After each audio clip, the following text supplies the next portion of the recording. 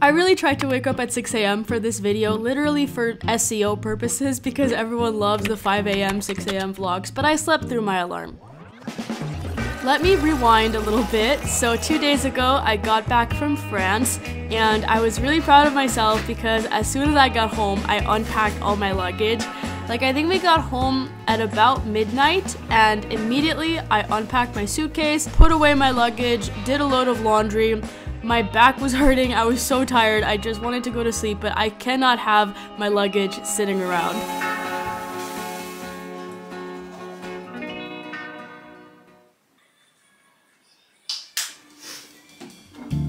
The next day, I slept in, and my boyfriend made me breakfast because I did not have any bell peppers and red onions at home, which has become like an inside joke at this point that I eat the same thing for breakfast every day, which I do. When I came back, I had a little bit of a cold, I had an eczema flare-up, and my period started the very next day, so I was not in a good state. So the second day that I was back, I still needed a lot of sleep. I thought that I could immediately get back to my normal sleep schedule, but no such luck. It's 8:30 a.m., so I am not yet back to my normal sleep schedule at all, but I feel well rested, which is the important thing. So bit by bit, we will get back to 6:30, 7, or whatever. Let's go have a good day. Regardless of what time I wake up, I always have to do my little morning routine to feel refreshed for the day. So I start with some stretches, I do some exercises, I put my Apple Watch to charge. I take a 1 minute long cold shower. I used to do 30 seconds, but now I just feel like torturing myself for twice the amount of time, so 1 minute. Then I get some cozy jazz music playing on the speaker, and I journal. I free write for 5 minutes about whatever's on my mind, and then I write 3 things that I want to do that day and 3 things that I'm excited about. I have an eczema flare-up around my mouth, so I didn't really want to film this video today because I don't feel very confident on camera. But maybe this is better. Maybe this makes the video more real. So yeah, if you have eczema out there, know that it's okay. So basically, post-travel reset, we're gonna do some productive things, some studying, some cooking, some cleaning, but we're also gonna take it easy because I am so tired. I was absolutely wiped yesterday. I normally stand in the metro on the way to school, and like yesterday I could not. I had to find a seat.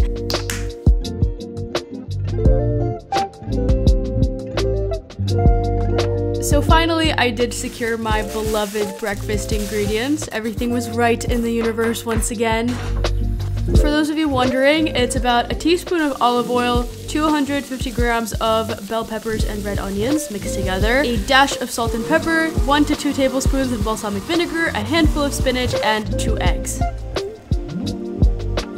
Crossword time!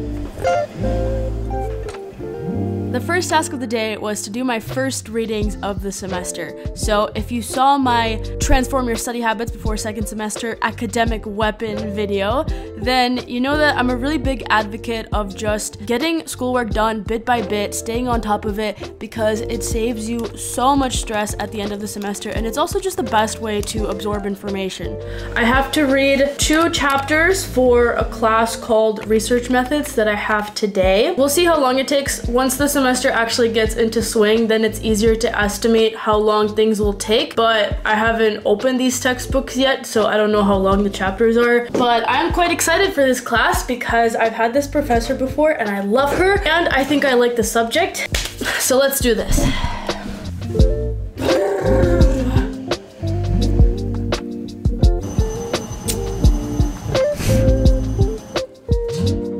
After all of this productivity, I took some time to look for some knitting patterns for my next project. You might have seen on Instagram that I made these Legends of Zelda themed mittens for my boyfriend for Christmas. You should follow me on Instagram, by the way. Wink, wink, nudge, nudge. I started knitting in middle school. I kind of learned on accident. I was at the Children's Museum and I stumbled upon this knitting class that they were doing, and I got really into this hobby after that. But at some point in high school, I just got tired of it and I thought that I would never pick it back up again, so I actually gave away all of my knitting supplies. But now, I don't know how many, 6, 7, 8 years later, I'm getting old, I just felt like doing something with my hands again. I wanted a hobby to give my brain a break, and I also just really love handmade gifts, so I decided to relearn. So thank you so much to Skillshare for sponsoring this video. They actually have a learning path called Take Your Knitting to the Next Level.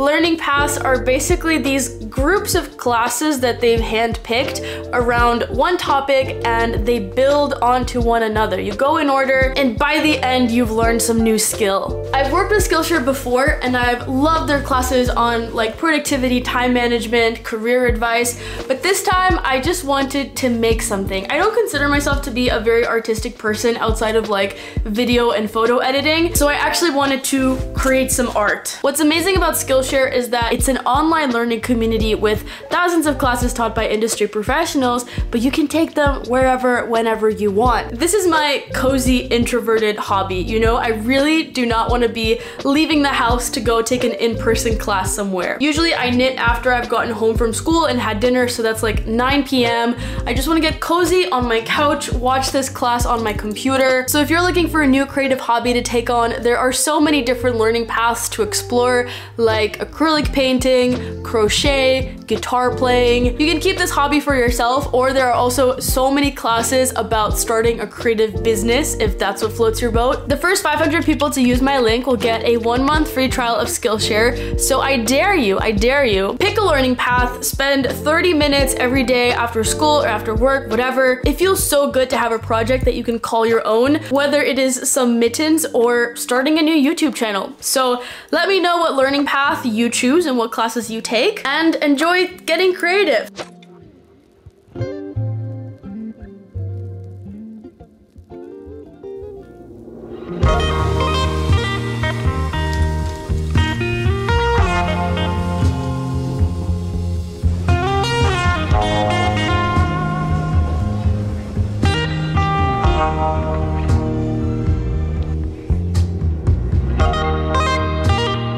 Went to that research methods class. We just got an overview of the course and a tiny bit of lecture because we only had one session, so it was 1 hour 20 minutes. And then instead of taking the metro straight home like I normally would, I walked to the Chamartin train station and I took a Cercanías train, which was so confusing, to get to the airport. While I was traveling to France, I left my water bottle at security.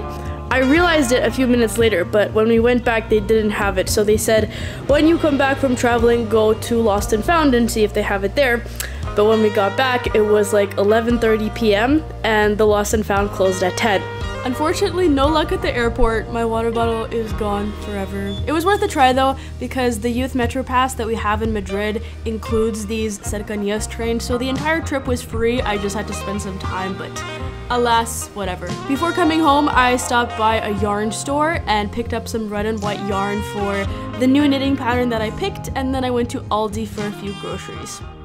I'd actually never shopped at Aldi before, so I looked through the groceries that I got, how much they cost, and I added them to my Notion database, which you can get for free in my adulting dashboard template. I cooked some quick dinner. One of my go-tos when I have no groceries at home, which is usually after trips like this, is these bags of frozen vegetables. These are so convenient. So I cooked that with some salt, pepper, again balsamic vinegar, and cumin. I mixed in some quinoa and an egg, and there you go. Not a bad dinner. Not an amazing dinner, but not a bad dinner. While I ate, I put on my comfort show, Impractical Jokers. This show just really reminds me of home. It's also something that I don't have to intensely pay attention to and worry that I'll miss something. And also, I don't know, this might sound kind of sad. I truly love living alone, but it's also kind of nice to just have the sound of laughter in the house. See, this is why you have to really review the basics. I think I'm about 4 or 5 rows in, and I realized that I did my, joining in the round incorrectly, so I gotta start over on that. While I knitted, I called my boyfriend for a little bit because we didn't get to see each other that day. I'm gonna be honest with you, I actually made no progress on this knitting project on this particular evening because I restarted like twice and made grave mistakes both times. But this is the learning process, right? This builds character, builds patience, and next time I'll do it properly. Finally, I got ready for bed. I brushed my teeth, took off my makeup, did my skincare, moisturizer, eczema cream, everything. I did my evening journaling where I write down everything that I did that day, and then 3 things that I accomplished that I'm proud of, and 3 things that I was grateful for. I've also been trying to read more, which is honestly very difficult because last year I had a very nice class schedule where I would come back from class at about lunchtime, so I would eat lunch, then read, then get back to work. I'm trying to read before bed. I'm not sure how well that works, but we'll test out different times. I checked out from the online library the book Candy House, which I've been wanting to read for a long time, so that's pretty good so far. And then it's time for lights out. So thank you so much for watching this video. I hope you enjoyed it, and I'll see you next week with a new one. Bye!